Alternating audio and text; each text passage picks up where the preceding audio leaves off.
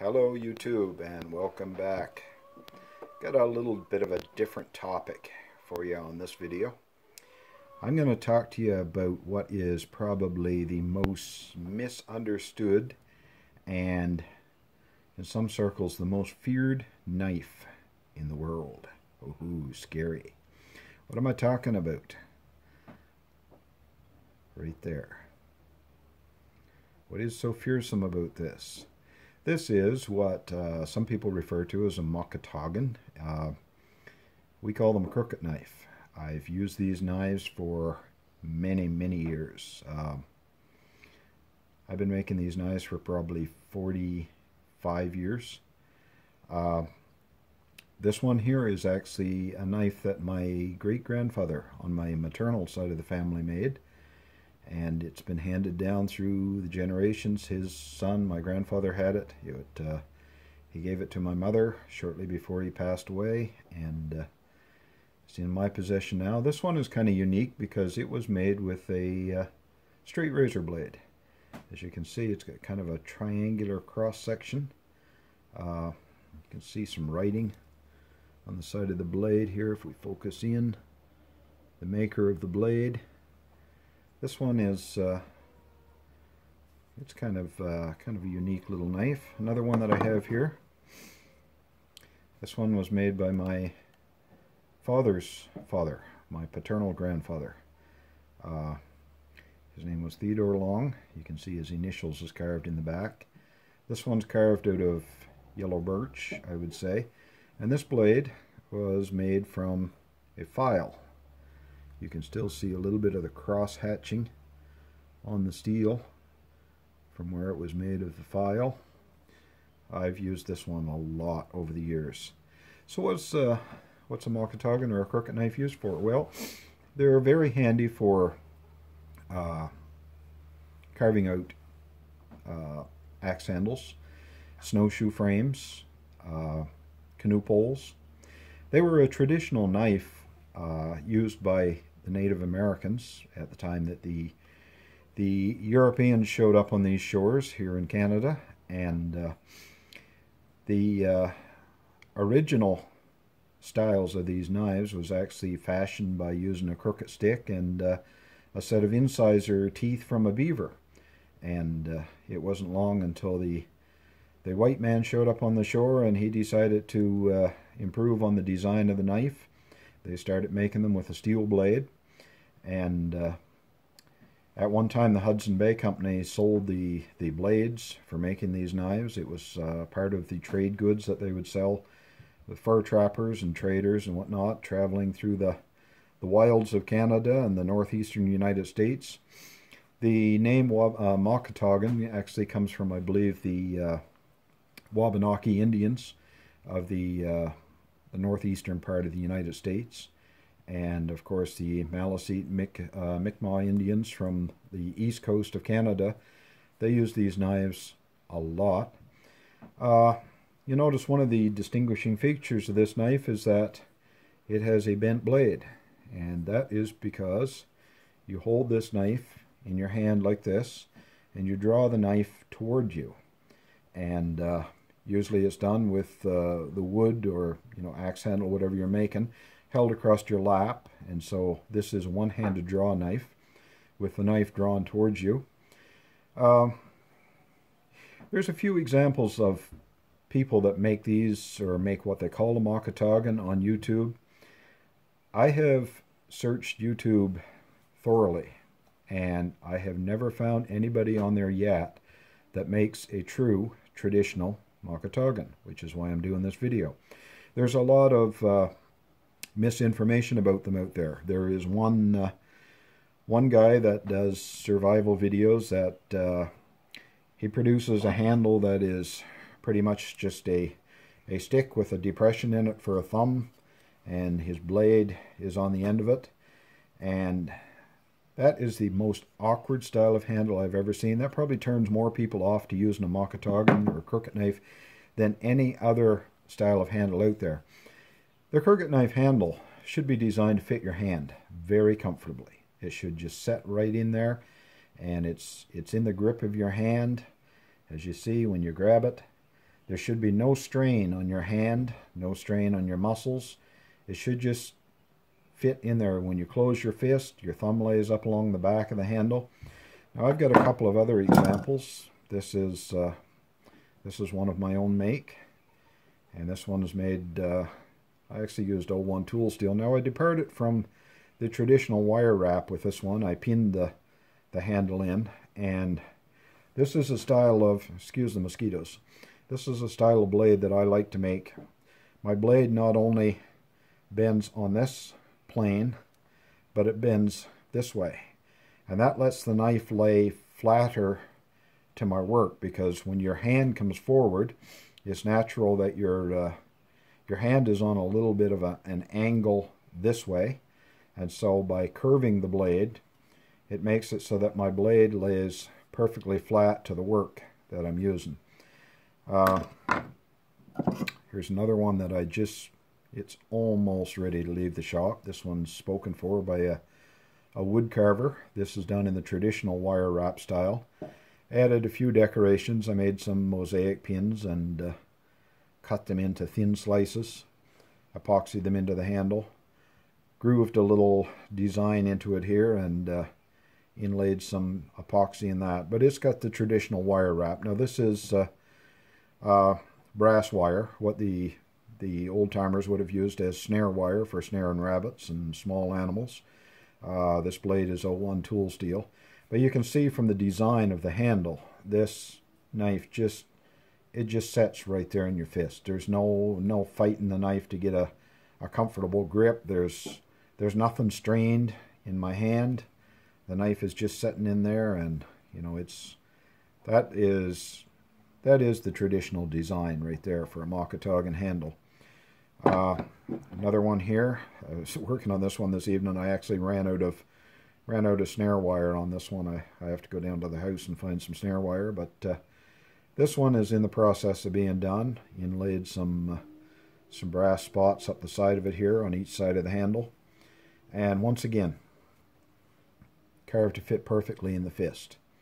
This is a design that is so comfortable and so easy to use. The blade of the Mocotaugan. This is another mistake that I see a lot of makers do. They'll make a blade that is 4 or 5. You know, I've seen one guy on YouTube. He's got a blade that's almost 6 inches long. When you're pulling a Mocotaugan towards yourself, your center of pivot should be across these two fingers here. This should be where you're feeling the strain. If you've got a knife that is 4 or 5 inches long, maybe longer, what happens is the force pushing back on that knife is changing the angle of pull. So you're starting to feel strain over here in your hand. And the knife is dragging, it's pulling these fingers out of the grip, and it's just not a very comfortable way. Now I've seen, in my lifetime I've seen probably 100 traditional examples of these knives. There was an old blacksmith across the river from me years ago. Before he passed away, he had 31 old traditional Mocotaugans in his shop. Of course, crooked knife was what he called them. 31 of them, and this would have been the longest that any of the blades would have been. This blade here, this is my grandfather's. This blade is almost 4 inches long. It's about 3 3/4. The majority of the knives that I've seen over the years have been straight blades, and they have been from 3 inches down. I have seen original crooked knives with a blade that was barely 2 inches long. The reason was, these blades are for small, precise cuts. They're for, you know, getting in there on an axe handle or getting in there on a snowshoe frame, taking small planing cuts off, and they're not designed for taking huge, great big shavings or digging big lumps of wood out of a stick. That's not their purpose. Their purpose is, this is a craft knife. It's for doing small cuts, and the big blades throws the knife off balance in your hand. And after you've used it for a while, it becomes very uncomfortable. If you use a traditional Mocotaugan with a small blade, you find that these these knives are, they're a pleasure to use. You take a knife like this here, put it in your hand. This blade is actually, this one is just barely 3 inches long. You take this knife here, you can work with that knife all day long, and your hand don't get tired because it's proportional to the job that you're doing. Now, I have another one here. This was stuck away in a cabinet because this is the very first one that I ever made. I stuck it away and I never used it. I got my blade too long. Yeah, typical young lad. You know, I was probably 12 years old, 14 years old. I made an upswept tip on this. I've seen a few traditional knives with the curved tip. In fact, every now and then I'll have a wood carver, especially spoon carvers, bowl carvers, that will request a swept tip on them. I don't like the swept tip myself personally. I mean, I can see there's a purpose for it. Of the traditional models that I've seen, and I've seen probably 80 traditional knives in my lifetime. I've seen probably 3 that had a swept tip on it. I know on YouTube it seems to be, you know, the latest fashion to have knives that all have the curl tip. And some people refer to the Mocotaugan as a crook knife instead of crooked knife. It's not a crook knife. You know, that upswept tip is not, it's not standard for these crooked knives. Where it gets the name crooked is this bend in it. That's where the crooked knife comes in. And the handle, of course, you know, when you look at this, this is almost making a C shape. That's designed to set in your fist like that, so that when you're using it and you're drawing it towards you, you've got control of the knife. Now, the next thing I want to talk about. This I actually demonstrated one of my knives not long ago on a short video on Facebook. And actually it was this knife right here. Unfortunately, it was a British bushcraft site, and man alive, I got chewed apart. British guys and Eastern European guys have no clue what a Mocotaugan is or what it's used for. I got so many nasty, nasty comments about these knives and knife safety, and how I was a complete idiot for using a knife that I would pull towards myself. Because you see, a Mocotaugan works towards you like this. And you can work wood. Now, granted, you would usually lay your wood down across your lap, and you would use it that way. Now see how nicely that peels?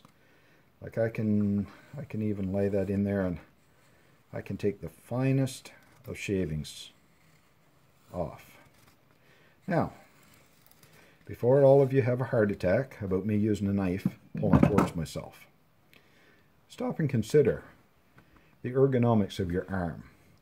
When you take a knife like this and you pull it towards yourself, at this point right here, see, this knife it's still 6 inches from my chest.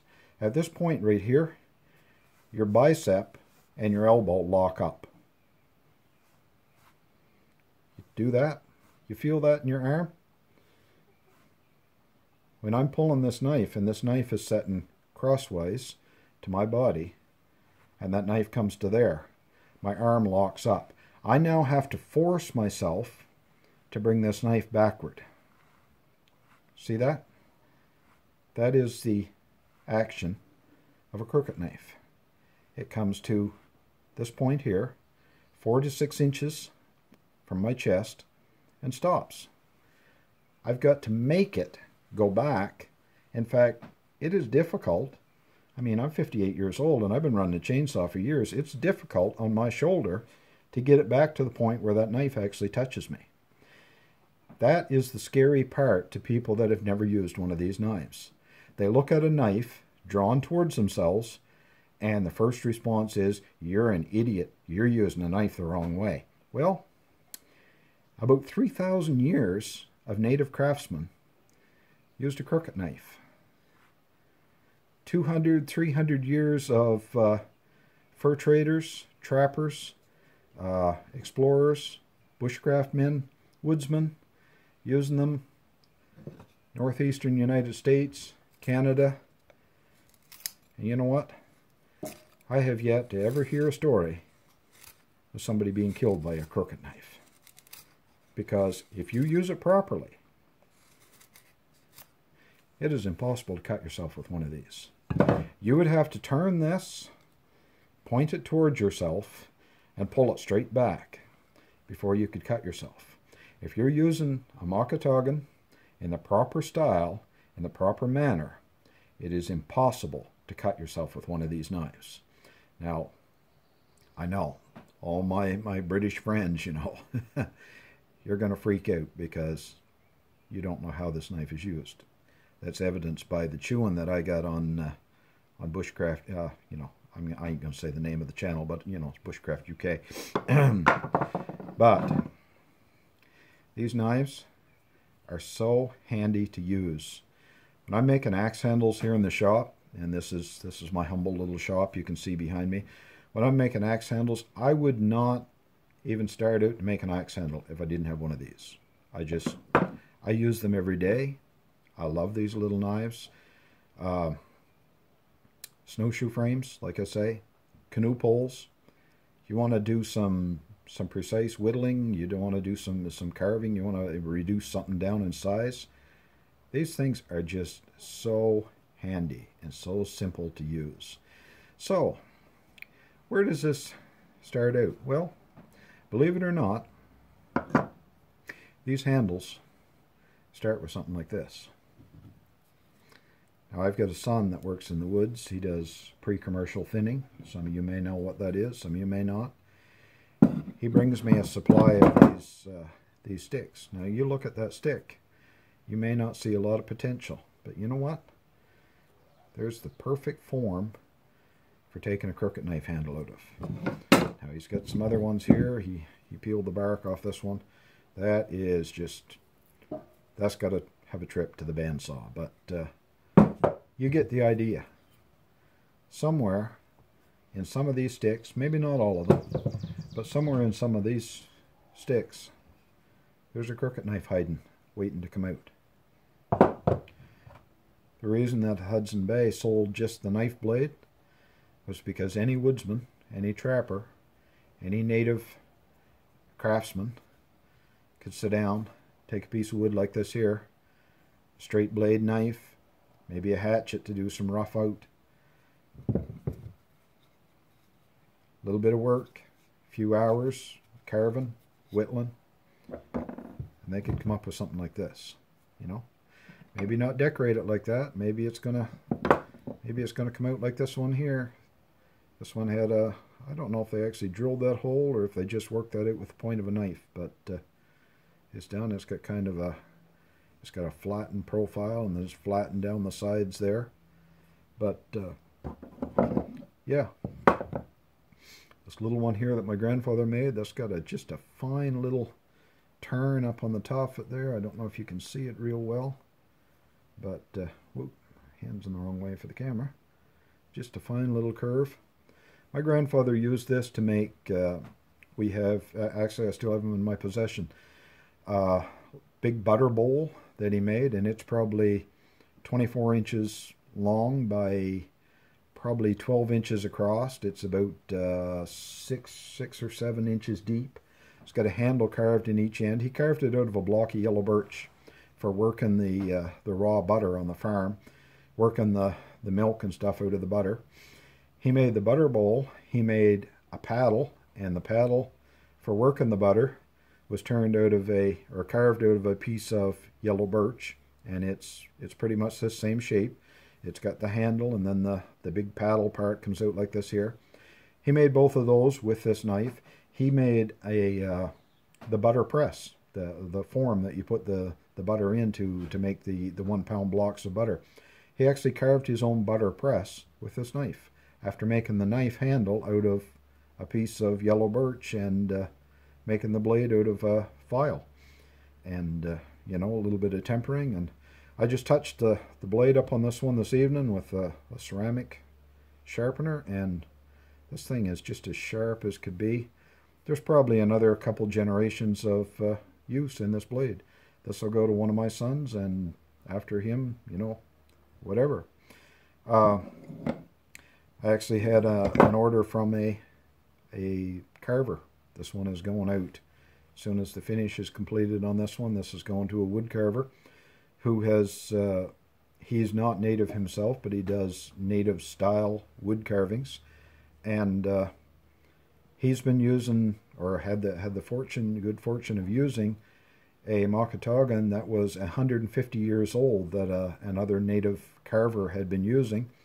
And you know, he was so impressed with the Mocotaugan that the other guy had that he wanted one of his own, and he's been trying to find somebody that crafts these things. And a cousin of his got my name, you know, from across the country, and this one is actually going to British Columbia in a couple of days. So yeah, fearsome knife to some people if they don't know what they're doing. I'm going to have a couple of further videos on these, and I'm going to take you through making one of these from start to finish, and then I'm going to show you how I use them. You know, put them to work in the shop and making axe handles, and yeah, that's probably what I'll make. You know, is carve out an axe handle or two with them. But just wanted to show you just a quick little video, you know, of the potential of a bent tree limb and a little bit of steel and a little bit of wire. Hopefully we find some more wire for the night suit. Get some finish on this guy. Get him started. Thanks for watching. Tune in, subscribe, hit the like button. You know the whole routine. I'll be back with more. Thanks for watching.